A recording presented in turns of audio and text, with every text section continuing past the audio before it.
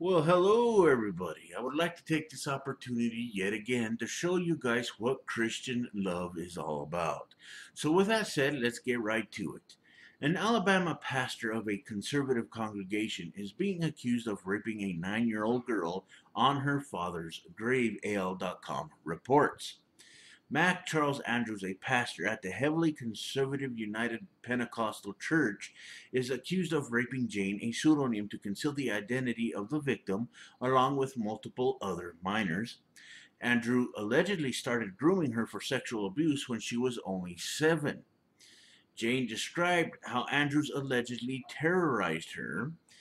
He told me if I didn't say anything, he would come back and put flowers on the grave.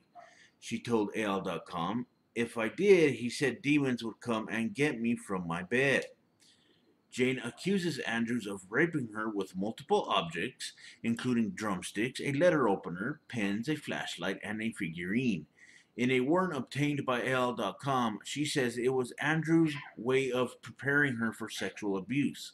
She says the church Andrews led was like a cult, where girls weren't allowed to wear makeup and had to wear floor length skirts.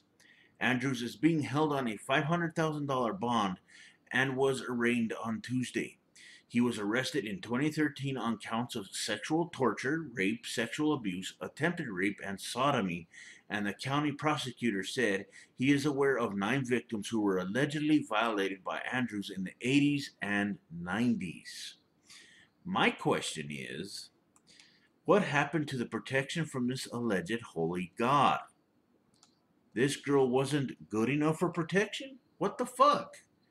This Christian not only harmed this girl, he did it over her father's grave. And I want to put emphasis on father's grave because this is very fucking disgusting. What kind of disgusting person does this fucking shit?